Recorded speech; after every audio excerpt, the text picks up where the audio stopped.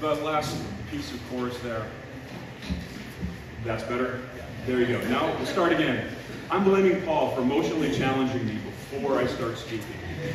That last piece of chorus there whelms me with the preparation that I've been doing and the things that I've been experiencing and meeting and talking to people around this country. And so I'm not an emotional person. Most of you know that. So if I start crying, cry with me. Today we're in Luke chapter 18. It's the parable of the persistent widow. It's only verses 1 through 8, and it's part of our Kingdom of Heaven is Like series.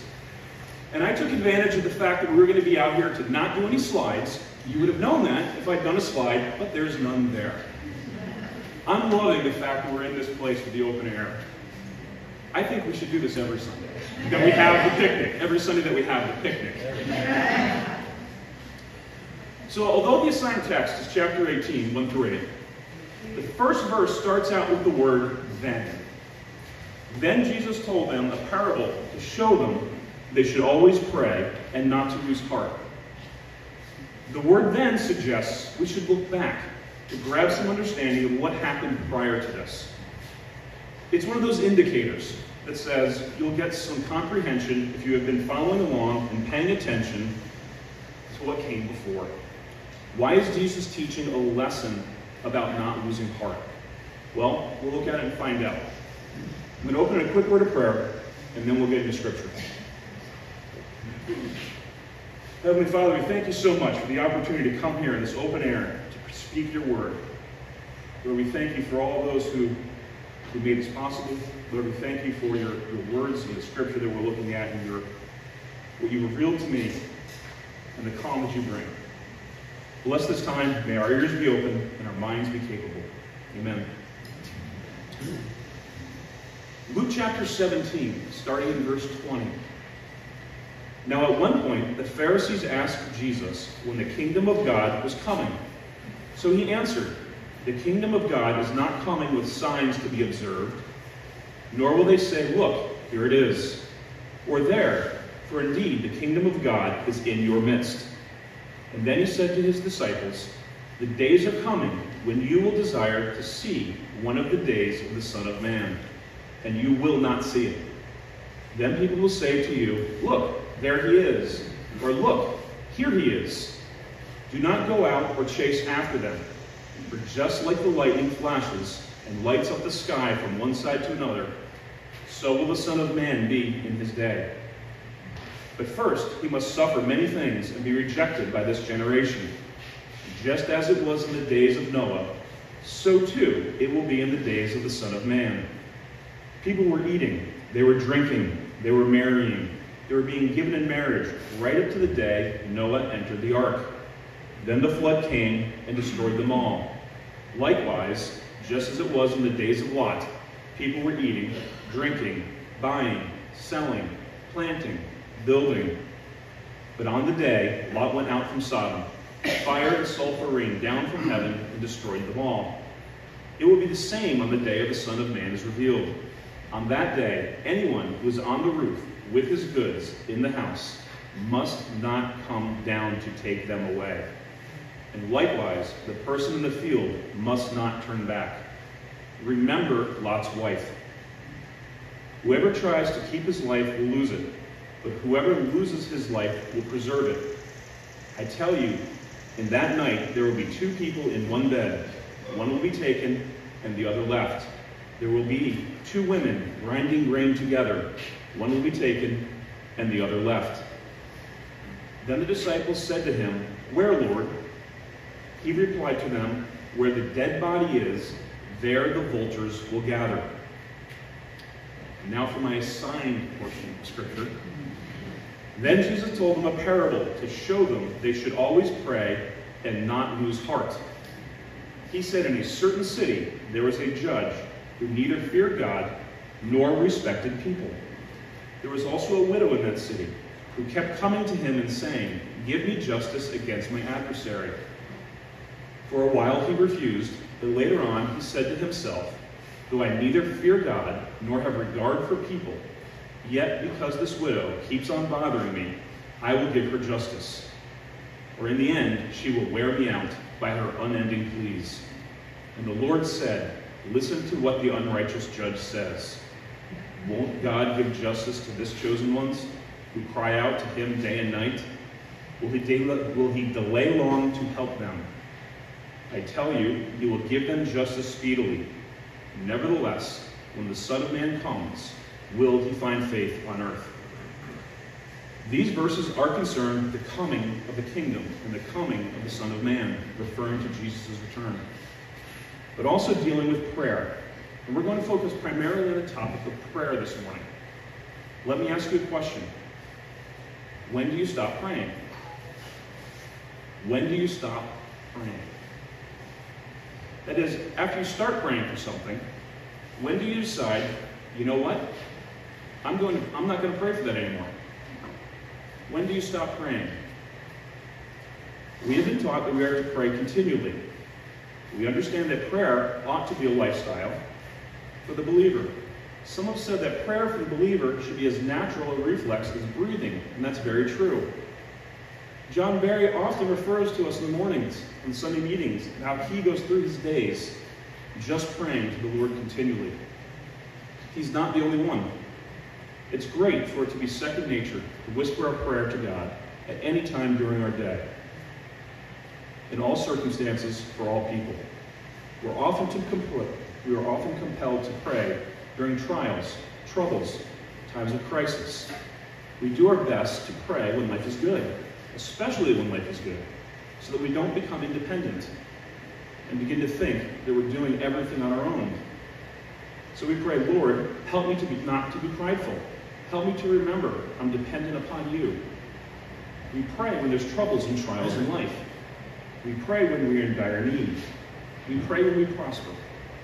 Through prayer, we express our faith and our dependency upon God. We express what we believe about his character and his loving. He hears and he answers prayers.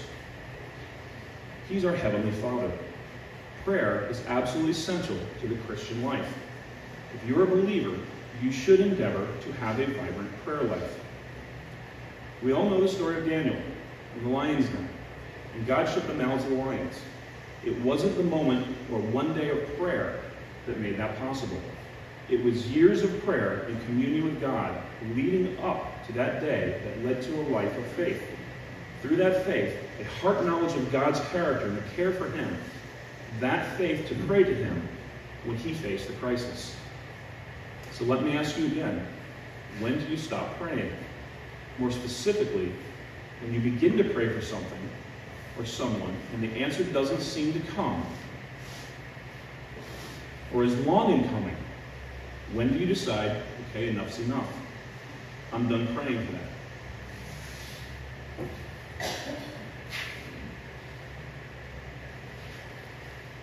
Is it an arbitrary decision? If you haven't heard from God, a yes or no, he hasn't stood at the door. If you haven't heard anything, is it a random decision? What determines that? We all have things that we've begun to pray for, and we haven't received an answer to the things we prayed for. And we pray, and we pray, and we pray, and we haven't received an answer yet. At some point along the way, we have all decided to stop. At what point do we make that decision?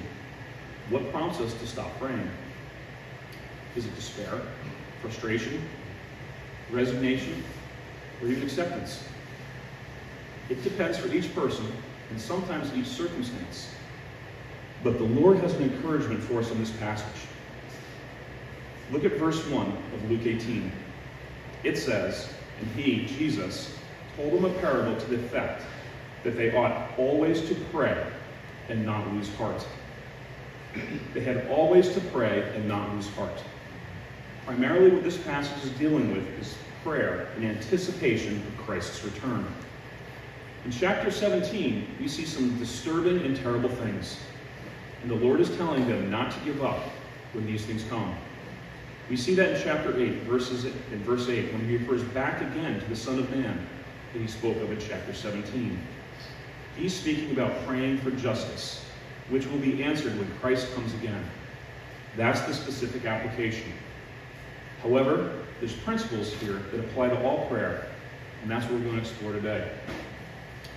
It's fantastic for a reader of Scripture to come across a passage like this that tells you in verse 1 the interpretation of the parable.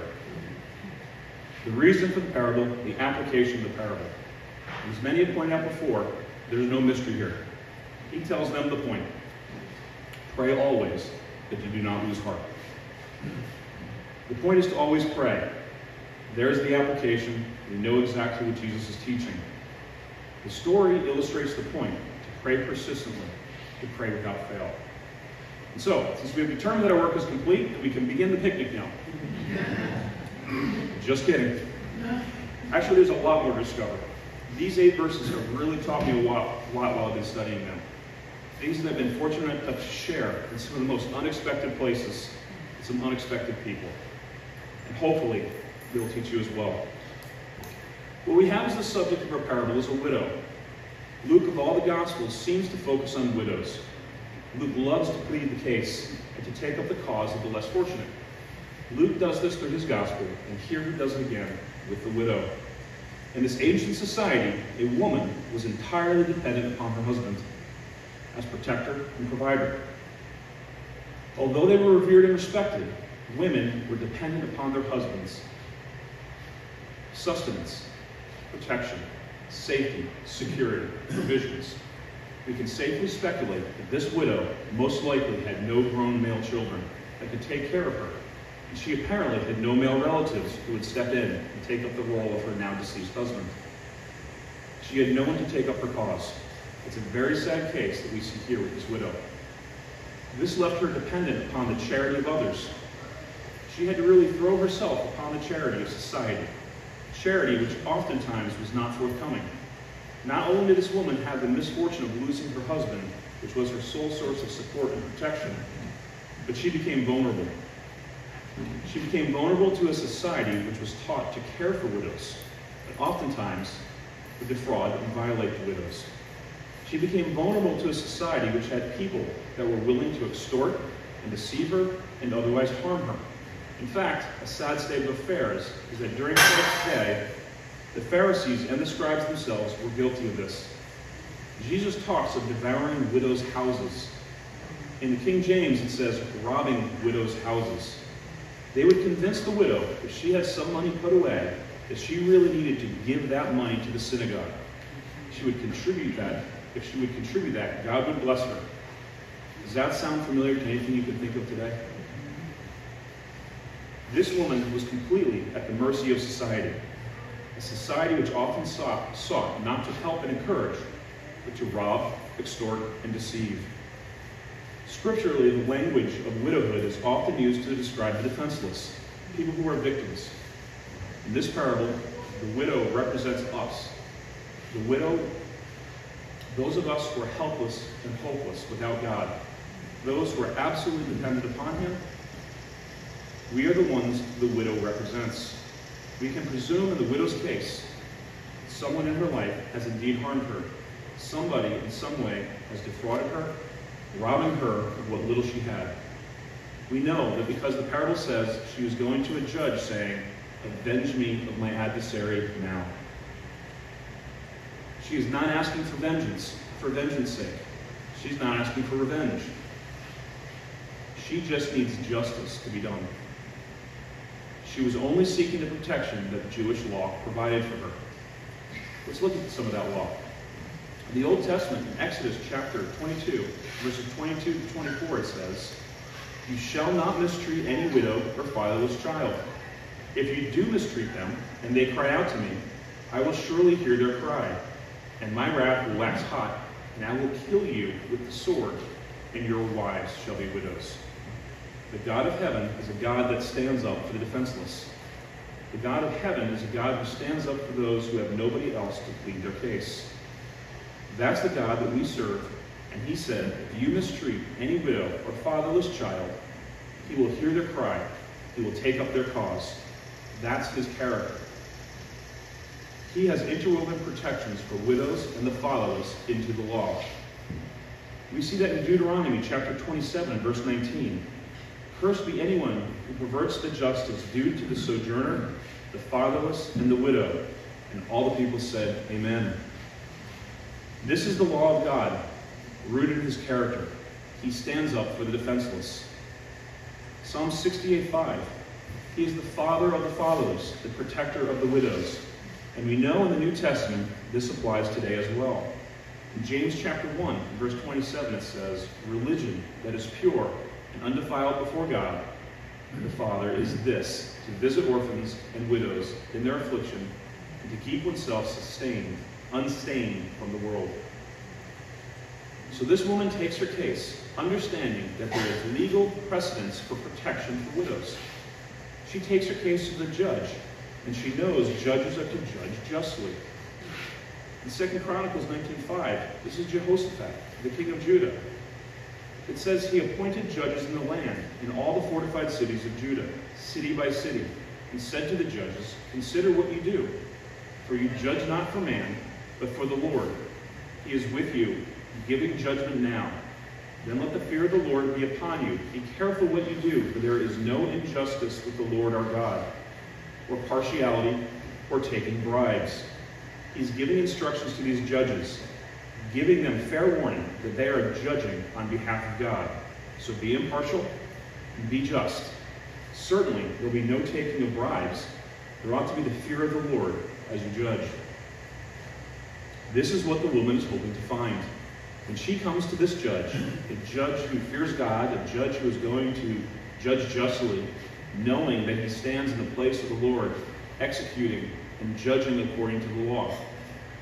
So she takes her case to the judge, throws herself upon the judge's mercy, hoping that he will rule in her favor, according to the law, giving her justice. Sadly, though, the woman's disappointments are not over. She comes to the judge and pleads her case.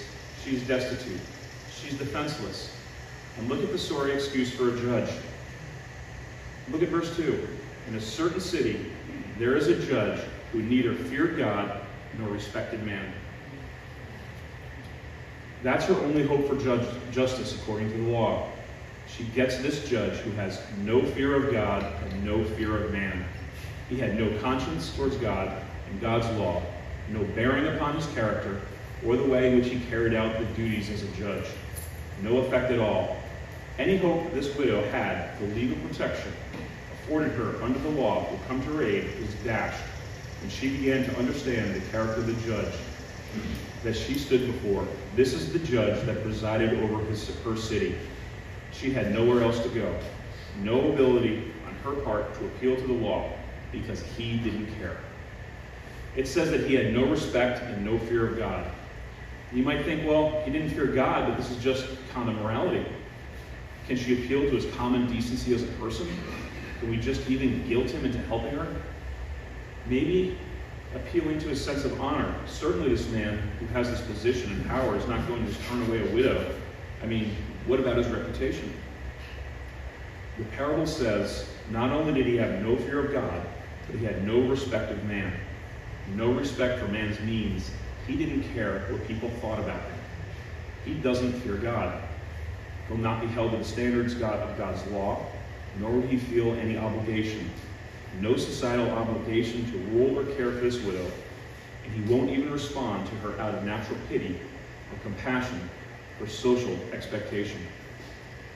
Job 22:9 talks about the shame of disregarding a widow, the shame of turning away a widow instead of pleading her cause.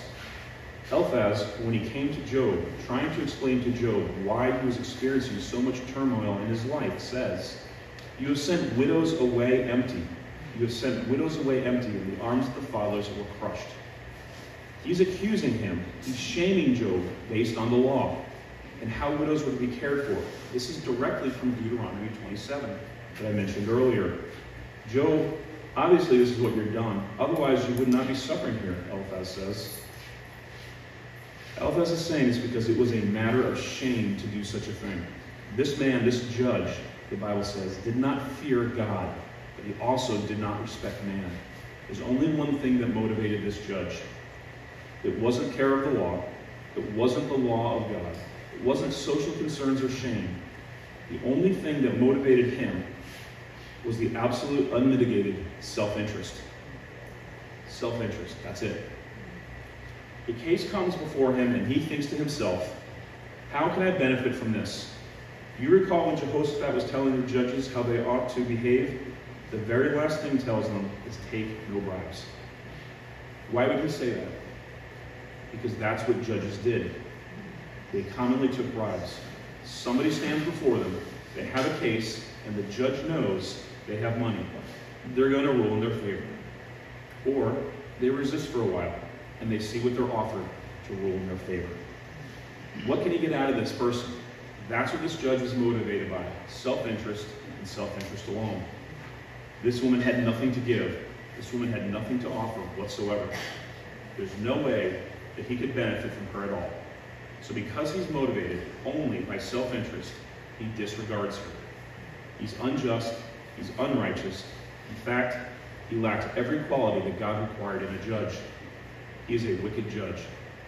So far as the case of the widow is concerned, it did absolutely nothing for him, which, by the way, is in direct violation of the law of God. So here we have a helpless widow appealing to the last hope that society offered her for justice, and she's rejected. She's turned away. She's hopeless when she came. She's even more hopeless when she left. The judge is absolutely unmoved by her plight, absolutely unmoved by her disappointment, absolutely unmoved by any consequences that she could incur as a result of the fact that he has not given her justice. So what is there to do in this situation? The widow has no influence, no status, no money, no ability to bribe the judge, nobody else to plead her cause, nobody to step in between her and the judge as a mediator. She has nothing except one thing: persistence. She has persistence. Verse 3 says, and there was a widow in that city who kept coming to him, who kept coming to him. Now think about this. She is throwing all honor out the window. She's throwing all pride out the window. She says, I've got nothing. I have no other way to receive justice. There's no other alternative. There's nobody I can go to. I've gone to the highest court in my city. There is no other option. So she just comes again and asks again. And the next day she comes again, and then she comes again, and then she comes again. She comes day after day after day after day, pleading with this judge. It's an act of absolute desperation. In verse 4, we see the judge's response. For a while he refused. He refused for a while. Maybe he figured that after some time, she was going to wear herself out. At some point, she's going to realize, I'm not going to answer. And she's just going to give up. And she's going to go home. And I don't have to deal with her anymore. But it says afterwards, he said to himself, though I neither fear God nor respect man, yet because this widow keeps bothering me, I will give her justice, so that she will not beat me down by her continual coming. Remember, the judge is only driven by one thing: self-interest. And the woman asked and asked and asked and asked, persistence to the point of annoyance. It became in his best interest to rule in her favor, because though he doesn't care anything about her, he wants peace and quiet from her, continually coming and asking for justice. This judge is eventually so bothered, he decided it's in his best interest to act on her behalf, simply as a means of ridding himself of her. I said this was all about prayer, and now it's all coming into focus, right? Are you with me on this? After reading this, we get it. We understand now how we ought to pray. When we have a request, we just come to God and ask over and over and over again, day after day after day. And eventually he's going to be sick from hearing us. He's going to answer our prayer. Right? Is that what it's teaching? No, this most certainly is not what this is teaching. This is what we call a comparison by contrast. From the lesser to the greater. This is Jesus saying, if this uncaring, unrighteous man will do that, how much more will a caring and righteous God answer us? It's a comparison by contrast that God is not at all like the judge. He is the opposite of this judge. Jesus is using again a rhetorical method that is used before, and we've seen it before, even in this series on the parables. I think it was Matt Gorman, and if I'm wrong, I apologize to who it was. I may have heard the story because he lives next door to me. The impromptu friend in Luke 11:5. The man who had a friend come to visit him at midnight, and he had to go to his neighbor's house to ask for bread, as he had no bread. It was a matter of honor or shame to have someone show up for hospitality to come to your house. So the man who showed up with his friend goes knocking at his friend's house because he has no bread. His friend doesn't want to wake up because his kids are asleep. You guys remember this story from a little while ago? It's midnight. He knocks on the door. The neighbor's door, the neighbor is saying, I and my kids are asleep, go away. But the man finally gets up. He opens the door. He gives this man what he needs. The whole point of the story is that the man will get up and give his friend what he needs. He's not going to do it because he's his friend. He's doing it because his motivation is for his friend to go away. I mean, that's, again, it's a comparison by contrast. The motivation for getting up and giving him what he needed is for him to go away. If he will do that, then how much the more will God answer you? In that parable we see the ask, the seek, and the knock, and it shall be opened. That's where we find receiving Christ. Once we've knocked and have been received, that leads to the opportunity for continual discussion with our Father through prayer. In verse 6, the Lord says, hear what the unrighteous judge says. And will not God give justice to his elect, who cry to him day and night? Will he delay long over them? If the unrighteous judge will do that, then how much the more will God do for his elect? We see another comparison by contrast in Luke 11:11. What father among you, if his son asks for a fish, will instead of a fish give him a serpent? If he asks for an egg, will give him a scorpion? If you then, who are evil, know how to give good gifts to your children, how much more will the Heavenly Father give the Holy Spirit to those who ask him? That's the point of this parable as well. That's the point of this unrighteous judge. Don't ever try to compare the unrighteous judge to God the Father. You contrast the unrighteous judge with God, and you realize how loving and caring God actually is. If the judge who is unrighteous has no sense of justice, if he will act on behalf of this widow, then how much more will God, who is absolutely righteous and eternally just, act on behalf of those who depend upon him? God is not bothered by our prayer. He wants to hear from us. Psalm 135:14 says, for the Lord will vindicate his people and have compassion on his servants, the complete opposite of the unrighteous judge. If this judge will act on her behalf simply out of exasperation and annoyance, how much the more will God act on our behalf, on behalf of those whom he says he delights in hearing? Proverbs 15:8 says, the prayer of the upright is his delight. And Psalm 147:11 says, but the Lord takes pleasure in those who fear him and those who hope in his steadfast love. God delights in our requests. And when we come to him in prayer, knowing that we are exercising our faith. Prayer is faith in action. And when you come to God in prayer, you're saying, I need you. I depend upon you. Lord, you are the one who can provide for me over and above everything else. I am absolutely dependent upon you. I desire what you desire for me, and I'm asking for you for it because I believe by faith. Matthew 6:31, therefore do not be anxious, saying, what shall we eat? Or what shall we drink? Or what shall we wear? For the Gentiles seek after these things, and your heavenly Father knows that you need them all. Prayer is like a matter of a child coming to a father. Prayer is a matter of a child fully dependent upon his loving Father, coming and asking. And the Bible says God, our Heavenly Father, knows what we have need of before we even ask. God is our absolute loving Father. How much the more will he hear and answer us? How much the more will God act who has continual compassion for his people when they suffer? Is God sympathetic when you suffer? Absolutely he is. Compassion is suffering along with you, somebody else. God is absolutely and eternally compassionate. Hebrews 4:15 says, for we do not have a high priest that is Christ, who is unable to sympathize with our weakness, but one who is in every respect has been tempted as we are, yet without sin in Christ, sympathizes with our weaknesses. He becomes flesh, and so that he could identify with flesh, he became weak, so that he can identify with the weak.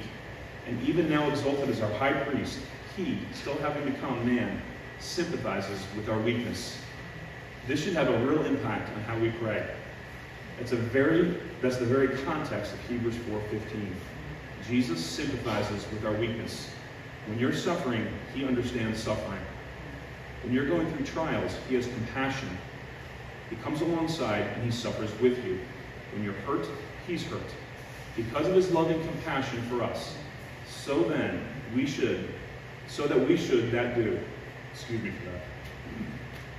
do that in verse 16, Hebrews 4. Let us then, with confidence, draw near to the throne of grace, that we may receive mercy and find grace to help in the time of need.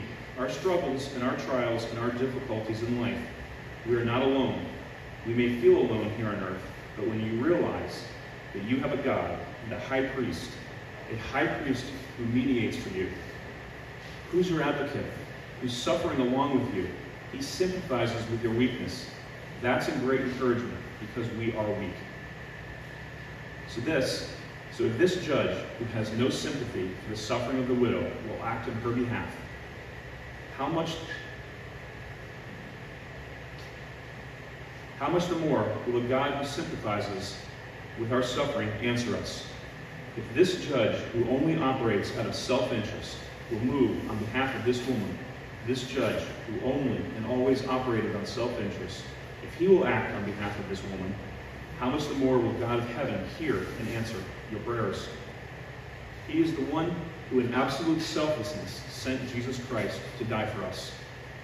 If he has already made the greatest sacrifice that could ever be made, if he has already expressed the greatest act of selflessness that could ever be expressed, if he has already done that, then what in the world will he withhold from us when we pray? Then Jesus told them a parable to show them that they should always pray and not to lose heart.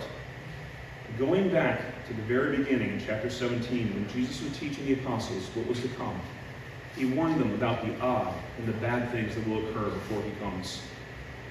He knows that we will get discouraged. Some, like Lot's wife, will even reject the truth. But Jesus offers us comfort, and he's saying, talk to me. I will keep you from losing heart. I asked, when do you stop praying? And the answer I put before you is that we should endeavor to say never. Oh, that you and I may be as persistent as this widow, that we should not lose heart, that when Christ comes again, he will find faith in you and in me. I'm going to read Psalm 40. In my preparations and my travel, listening to this song by U2, it's called 40, brought the actual scripture to my mind. And as I read it before I prepared, it was a sign of an example of one other person praying to God continually, and what we're looking for. As I'm reading it, if you want to read along with me, you're welcome to. Psalm 40. I waited patiently for the Lord. He turned to me and heard my cry. He lifted me out of the slimy pit, out of the mud and mire. He set my feet on a rock, and he gave me a firm place to stand. He put a new song in my mouth, a hymn of praise to our God. Many will see and fear the Lord and put their trust in him. Blessed is the one who trusts in the Lord, who does not look to the proud, to those who turn aside to false gods. Many, Lord my God, are the wonders you have done, the things you planned for us. None can compare with you. Were I to speak and tell of your deeds, they would be too many to declare. Sacrifice and offering you did not desire, but my ears you have opened. Burnt offerings and sin offerings you did not require. Then I said, here I am, I have come. It is written about me in the scroll. I desire to do your will, my God. Your law is within my heart. I proclaim your saving acts in the great assembly. I do not seal my lips, Lord, as you know. I do not hide your righteousness in my heart. I speak of your faithfulness and your saving help. I do not conceal your love and your faithfulness from the great assembly. Do not withhold your mercy from me, Lord. May your love and faithfulness always protect me. For troubles without number surround me. My sins have overtaken me, and I cannot see. They are more than the hairs of my head, and my heart fails within me. Be pleased to save me, Lord. Come quickly, Lord, to help me. May all who want to take my life be put to shame and confusion. May all who desire my ruin be turned back to disgrace. May those who say to me, aha, aha, be appalled at their own shame. But may all who seek you rejoice and be glad in you. May those who long for your saving help always say, the Lord is great.